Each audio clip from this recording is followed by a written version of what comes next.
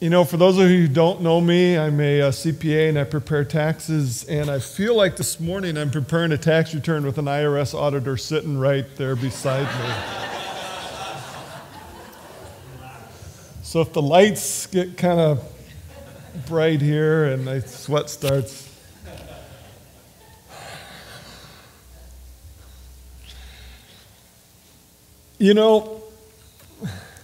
God made us with all these emotions, high, low, good, bad, called life. And this story has been pre-approved. Once again, pre-approved. Okay? Wednesday night was nose night, gross nose night, or something along that. Brian Young was walking around with these glasses and stuff hanging out of his nose, and that was for Awana. This might not have been my best idea, but it was an idea. I thought, what happens if you put a plunger right here on your nose and then a roll of toilet paper out here? That would be a weird nose. I teach kindergarten, so they would think it's funny. It fit really well at home. I got here and got kind of tangled up, and it didn't fit right. Anyway, once again, this is pre-approved. Okay. Carla was in Norfolk. Well, the first thing you have to remember is I used a new plunger, not a used plunger. Carla happened to be in Yankton on Wednesday morning. So she went into Ace Hardware, looking at the plungers, picked up a small one, and went, would that make a good nose? Picked up the medium-sized one, and went, would that make a good nose? She picked up the large one,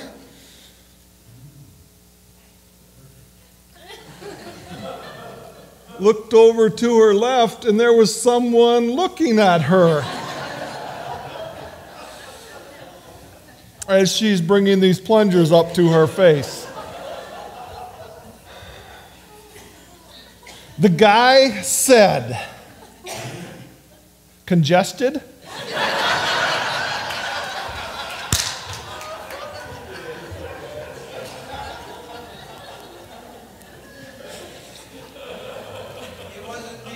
It wasn't. Once again, that story was pre-approved. God made all sorts of emotions, and laughter is one, and laughter is very good. So, yeah.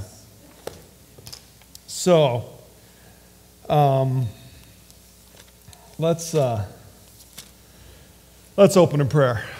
Well, Jesus, you made laughter, you made anger, you made highs and lows, and you made us. And you made us in your image, so that means you love a good laugh. That's awesome, Lord. So,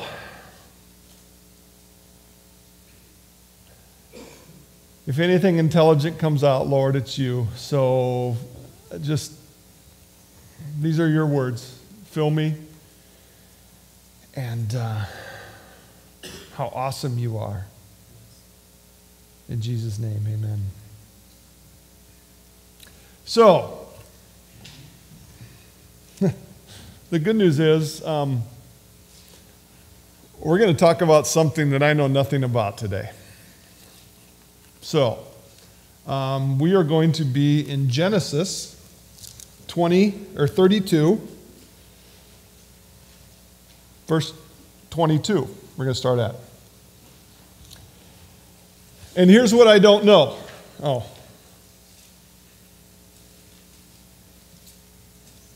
The headline says, Jacob wrestles with God. So when you think of wrestling, and here's what I have no, I know nothing of this. So when you think of wrestling, what do you think of? Hulk Hogan. There's a lot of generation out there that are going, Henry, do you know who this is? All right. You know, and when I was thinking of this message, I was thinking, you know, we're going to have video clips. And the next one was going to be of a sumo wrestler. But then I started watching video clips, and there was nothing I could find that you would want to put up on our church screen.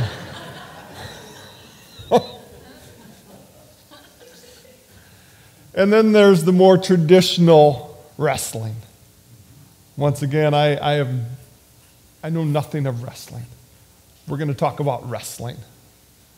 So, think about such images as we, you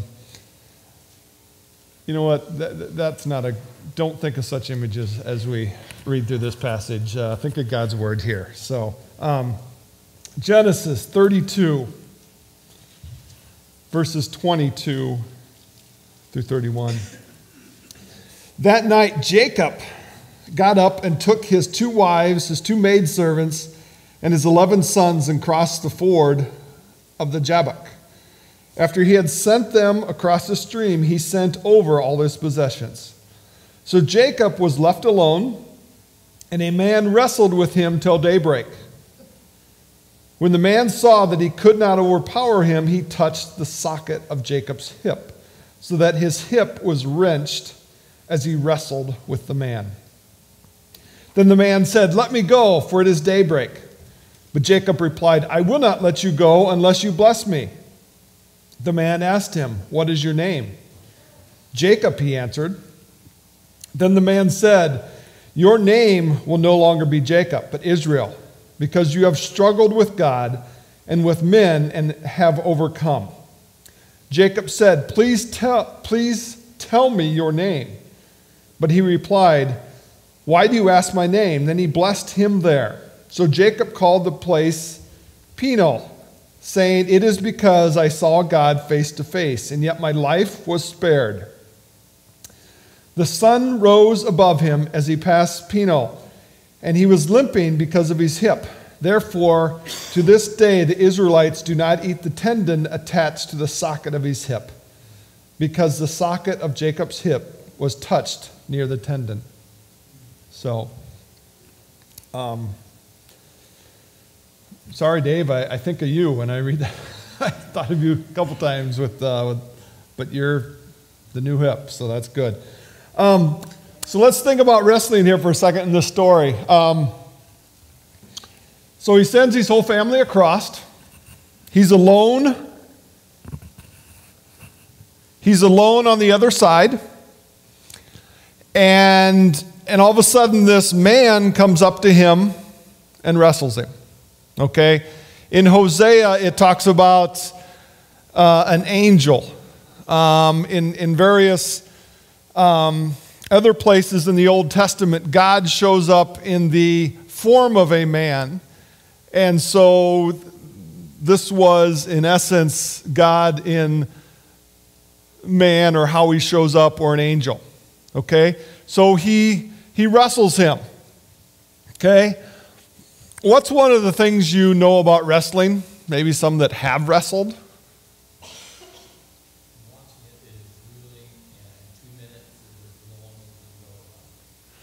2 minutes is about as long as you can go. That's one of the things when I read this. He wrestled all night. Whoa. Just a casual observation. That's amazing. He wrestled all night. And it's interesting that, so this was God, and you know what? I'm not smart enough. If you have questions on this, ask Arden afterwards. How the man who was God said he could not overpower him. Somehow, I don't get all that, but it's in the story. That he wrestled him all night, and the man said, he realized he couldn't overpower him, and then he said, "Let me go." So basically, Jacob has wrestled all night and is purely exhausted. Wrestling takes a lot of strength, a lot of power, and a lot of energy. And he is clinging to him, where Jacob, in 26 says, Jacob replied, I will not let you go until you bless me. You know, I picture this exhausted man wrestling, and all he's doing is hanging on. Just hanging on, and says, bless me. It's also interesting that, these are interesting points for later to ponder. You know, first of all, Jacob did this when he was alone. He sent his family across, and Jacob is all alone. Why he did that, read the whole story. But anyway, Jacob is alone, and he is attacked at night. Are you ever alone at night and you get attacked with thoughts and stuff that are just weighing on you, trials and thoughts, and you're just starting to wrestle with your thoughts, and that's an interesting time, alone and in the dark. That is your time to maybe wrestle with God. Sometimes you have to wrestle by yourself. Yes, we have a church community, a church body, but there are times when it's just you and God. You and God wrestling.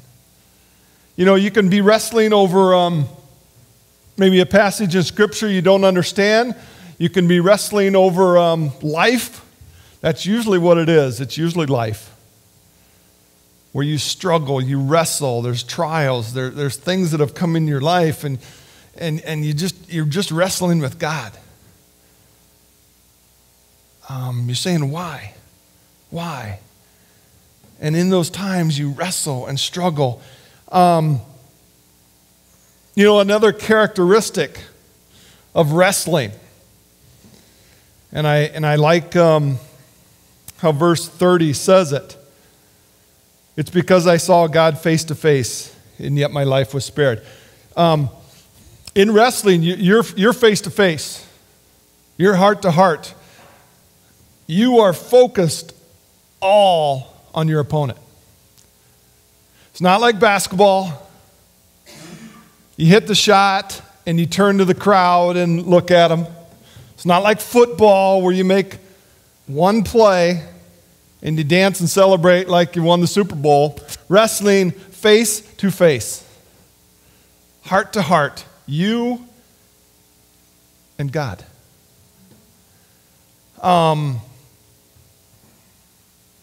Wrestling between you and God, face to face.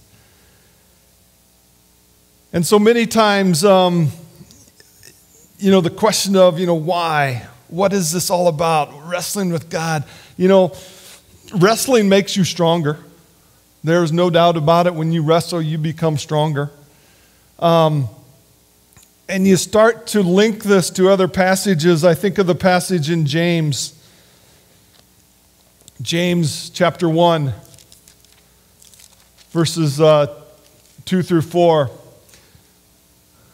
Consider it pure joy, my brothers and sisters, whenever you face trials of many kinds, because you know that the testing of your faith produces perseverance. Let perseverance finish its work, so that you may be mature, complete, and not lacking anything. So as I'm wrestling with God, there might be a trial, there might be something. And do you see what James says here? Consider it pure joy when you face trials. Whoa, I don't like that. Consider it pure joy when you face trials of many kinds, because you know that the testing of your faith produces perseverance. Another way to look at it is, I'm wrestling, I'm getting stronger, and this is one way of, I'm testing your faith. I'm seeing if your faith is getting stronger, because that is ultimately what we want. We want a deeper, longer, a longing to understand God and have a greater faith in Him. And this is saying, consider it pure joy for when you face trials, because the testing of your faith produces perseverance. Let perseverance finish its work so that you may be mature, complete, not lacking anything. You know what? When the coach teaches that, when he had practice at wrestling, you know what? He pushes them. He makes them go harder. He makes them go harder to the point of they don't think they can go anymore, but you know what? We're going to do it one more time. And it produces the stronger wrestler. And in this case, it's producing a deeper faith, a stronger faith. And that wrestling with God. And I know one of the things about wrestling and questioning and trials and struggling with God, I mean, one of the things with in Genesis said was struggling with God. And I want to link back to last week's message where we talked about perseverance and prayer. And one of the things was ask, seek, knock. When I'm coming to God, I'm asking, I'm seeking, I'm knocking. And one of the ways we do that is we say, why? Why? Seeking God. Why God? And our knock is, why God did you do this? Why did you allow that? You know, last week I felt, you know, we went through that passage and we made it so nice and rosy that, you know, we can come to God, and we can, that, you know what, we come all prim and proper and we pray and you know, we knock and ask. No, there are many times in life when, you know what, why God? And that knocking on the door is our head beating against it, our fist pounding on the door, or us kicking that door saying, why God? I don't understand. Why? Why? And you know what? That's okay. Because God, that's wrestling, that's struggling with God, that's getting you stronger. And in Luke, the passage that we looked at, you know what? He gave us the Holy Spirit to get us through that. What a great comfort there is in that, in the struggle, in the wrestling. When you're pounding on that door saying, why God, I don't understand it. Why did you do that? Do you realize what a faith-filled prayer you just made? In God, why did you do that? It's extremely faith-filled in the sense that, you know what? You went to God. What did you just do? You just acknowledged that He is the God that is in control of everything. By saying, God, why did you allow that? You're saying, you know what, God? I just recognized you are the God that's in control. That is a great faith-filled prayer. Don't be ashamed when you pray it. Don't be, oh, I have no faith because I'm going to God. And you know what? It's like wrestling. I'm getting in His face. And I'm saying, why, God? I don't understand it. That is so faith-filled because you know what? You're acknowledging God in heaven. You're acknowledging that He is in control. And yes, you're going to Him. What's worse, what is more scary is when you turn and walk away and do not even shake your fist at God. That is when I would get concerned. But it is faith-filled when you shake your fist at God and say, why? Kicking at the door is, I don't understand this.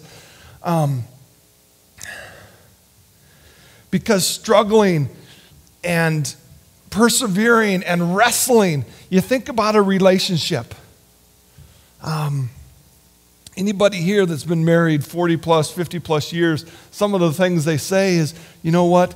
In the hard times, in the trials, that's when we grew closer. And a lot of those times that's when you open up and are raw. And you know what? Even in a marriage, even with a friend, if you sometimes have an argument, that is not a bad thing. A lot of times you are digging, you're peeling off layers in your heart and your soul, and you're exposing them, and you're learning more about that person, and you're growing deeper, deeper, deeper in your relationship. Every married couple that has lasted 50, 40 years will tell you, you know what, in the hard times when we had the arguments, but in those hard times, those were the times that we really cemented together. And you know what? It's the same as when you're wrestling with God, struggling with God. I'm face to face with God, struggling. And those are the times when you grow deeper, stronger in your relationship to God. It's not a bad thing to go face to face with God. As long as, like the verse said in Cornerstone, clothed in his righteousness alone. You stand before God clothed in Christ's righteousness. You are his child, and it's okay for the child to ask Daddy why. Daddy, look at me. Daddy, I don't understand. I'm struggling. If you don't know Christ, now would be a good time to maybe consider that if I look in God's face, a holy God, and I am not clothed in righteousness, I need Christ's righteousness. But also remember, it can be a little bit scary, because if you look into the face of God, sometimes the why is, you know what, I have sin in my life. And I go face to face with God, and there are times when God's going to point out something that you need to change in your life. Certainly not bad. Once again, I'm growing deeper in my faith through trials, stronger faith. And sometimes God takes those times, those wrestling, those struggling, those times of going face to face and saying, you know what, you need to change this. You need to do that. And that's okay, because those are the times I'm going deeper with God in my relationship. You know, you might say, well, I hear what you're saying, but what does this look like? What does this look like? Psalm 13. We spent, what was it, a half a year, 3/4 of a year going through the life of David. And David wrote with Pastor Lane, and David wrote this psalm. So, you know, we know David's life. But you start looking at this psalm, and I want you to hear the why. I want you to hear the wrestle. I want you to hear the why. What's going on, God? There is passion and emotion as David writes this. And he says, how long, O Lord, will you forget me forever? How long will you hide your face from me? How long must I wrestle? There's that wrestle word again. How long must I wrestle with my thoughts? He's wrestling with God. He's struggling with God. How long must I wrestle with my thoughts? Every day I have sorrow in my heart. How long will my enemy triumph over me? Look on me and answer. That face to face, I mean, you can almost picture David saying, look at me. That's like the little kid. I mean, you're sitting watching TV after a long, hard day, or you're distracted, and the kid comes in and grabs your face. Whoa, don't do that. And says, look at me. Look at me. That's huge, that face to face, whether I'm with God. And David is pouring out his heart here, and he's saying, look on me and answer, O Lord, my God. Give light into my eyes, or I will sleep in death. My enemy will say, I have overcome him, and my foes will rejoice when I fall. If you have ever stood there and shook your fist at God and say, why, God? I don't understand. Why did you allow this? Why are you doing this? You know what? David was there. I mean, you read through that and you just hear the emotion. And this is David, a man after God's own heart, just screaming at God, saying, why? Look at me. Wrestling. Now, when I've looked at this passage, I always assumed that the last two verses were put down much later. I just always assumed when I read it that, you know what, David came along a week later, a month later, years later, and he read this, and then he goes, wow, God, what you've done. And then he writes years later, but I trust in your unfailing love. My heart rejoices in your salvation. I will sing the Lord's praise, for he has been good to me. I just always pictured that, you know what, here he is coming much later after wrestling and stuff like that, and he comes to that point and he says, but I trust in you. I trust in you. Well, that might be right. There's nothing wrong with that, going back and looking at your pain and remembering how God has worked in your life. But it's interesting, a couple of the Bible commentators said the "but I" was very emphatic, very strong response right away, saying, you know what, I just poured out my heart to God. And like I said, this is the Bible commentators that I was reading, and it really makes sense. He goes through this, and then he looks at his life, he looks at himself and says, but I trust in God. I might question him, I might be shaking my fist on the why, but I trust in your unfailing love. Despite the wrestling, he's saying, I trust in your unfailing love. My heart rejoices in your salvation. I will sing of the Lord's praise, for he has been good to me. It's like he's taken a stand right there and says, I don't understand, I'm wrestling, and this is almost like where he's just hanging on, and he's saying, but I trust in you, God. I trust in you. My heart rejoices in your salvation. I love that picture. You're alone, it's night, and you are wrestling with God over something. And at some point in time, you say, nope, I trust in you, God. I'm wrestling, I'm fighting, I'm struggling, but I trust in you. My heart rejoices in your salvation. I will sing the Lord's praise, for he has been good to me. Oh, that our hearts are that way. As we struggle, as we wrestle, that we can stand on God's promises and say, I trust in you. You know, you kind of go back to the wrestling aspect of a little kid, and it usually involves bedtime. A 3-year-old, come on, it's time to go to bed. And no, I don't want to go to bed, I don't want to go to bed. And you pick them up, and what do? The hands are swinging and the feet are kicking, and it's their version of wrestling. You know, in some ways, sometimes that's the picture.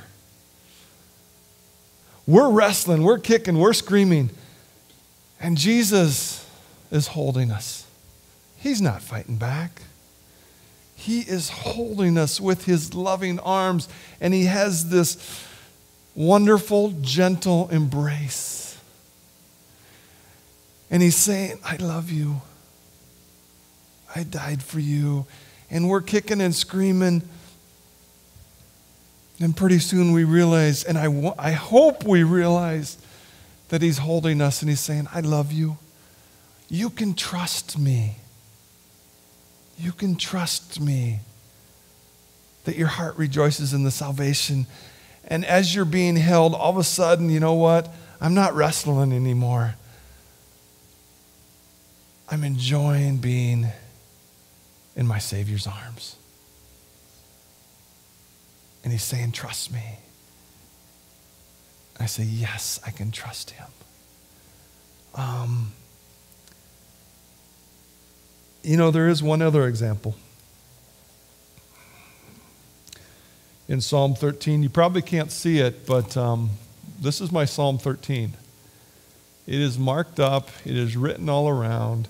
It is questions, comments. There's all sorts of stuff in my Bible right here.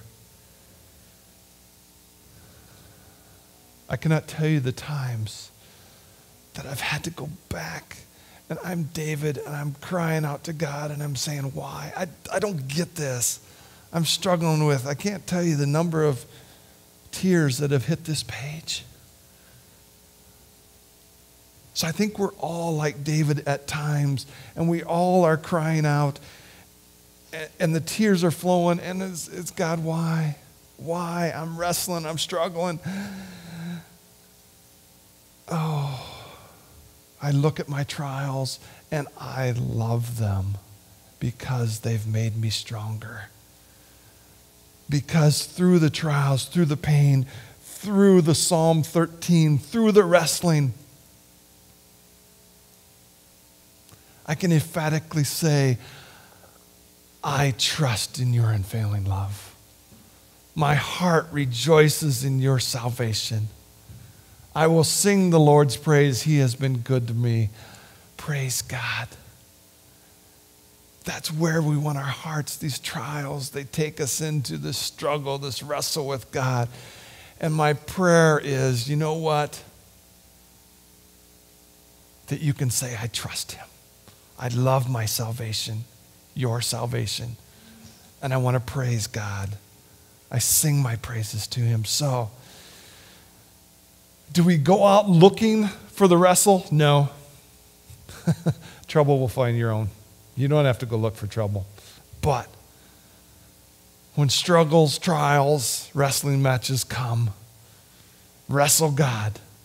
Know that you can trust him. Knowing that this will create a deeper faith and your heart more and more like him if you keep your face focused on him. Let's pray. Oh, Jesus. James said it's pure joy when you face trials. That is just nuts. But it is.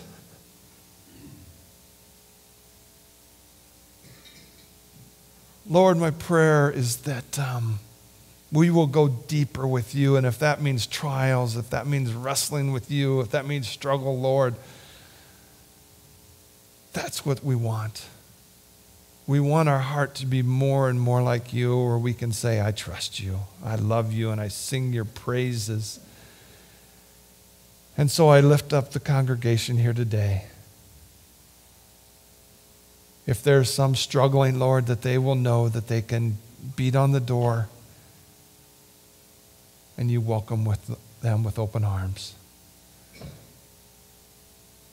In Jesus' name, amen.